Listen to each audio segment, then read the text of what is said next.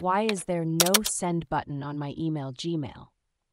If you're struggling to find the send button while composing an email in Gmail, you're not alone. Let's figure out what might be going on and how to fix it. First, let's talk about a common issue that could be causing this problem.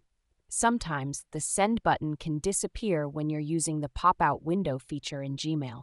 This often happens when you have additional plugins or extensions, like the HubSpot plugin, which can add extra rows and push the send button out of view. To resolve this, try popping the email window back into the main Gmail interface. This usually restores the send button to its normal position. Simply click on the pop-in icon to bring the email back into the main window, and you should see the send button again. Another reason the send button might be missing is related to your browser settings. If you've been zooming in and out or changing the focus between different fields in the email, the send button can sometimes disappear. This is often due to the browser window not redrawing the content properly.